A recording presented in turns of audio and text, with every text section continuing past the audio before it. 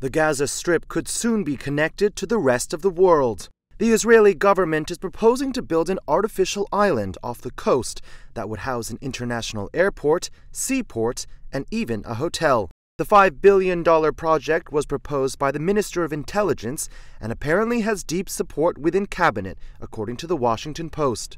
The island would be 4.8 kilometers off the coast and would be connected by a 2-lane bridge. It's unclear who would build the airport or port, but some within Israel have pointed to Saudi Arabia or China as being potential builders. The transport hub would be run by the Palestinians, although Israel would continue to supervise security checks.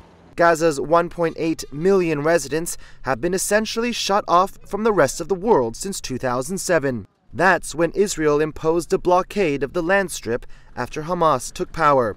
There are tough travel restrictions in place. People under 50, for example, don't usually get exit permits. Goods in and out are also closely monitored.